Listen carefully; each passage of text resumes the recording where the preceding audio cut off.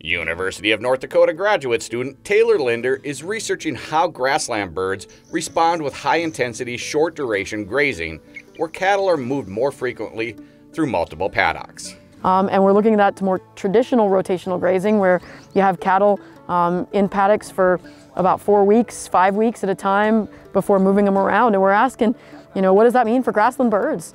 How does that impact their productivity? By working with a lot of these private landowners and private ranchers out here, we can try to find the best outcome for both cattle and for birds. Longtime cattle rancher Daryl Oswald is a participating landowner in this study because he's interested in how his grazing system is beneficial to wildlife. We move these cattle about every 14 to 21 days. Our grazing system is all about rest and recovery.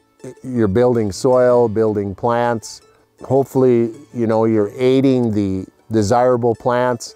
Along with that comes, I think an increase in your bird populations and your wildlife. One of the key questions researchers are looking to answer is if bird nests are getting trampled by cattle in a smaller area versus a more traditional rotational grazing system. We were expecting to see trampling being a bigger issue on sites where you have a lot of cattle in a small paddock with a short amount of time, and actually we're not finding that to be the case. Oswald says he wants the whole ecosystem to function as well as it can on his family ranch. This system allows that to, it fosters this system better because the wildlife, whether it's pollinators, whether it's birds, insects, deer, grouse, and so this type of grazing helps foster that type of success for the different types of organisms. This is Mike Anderson in the North Dakota Outdoors.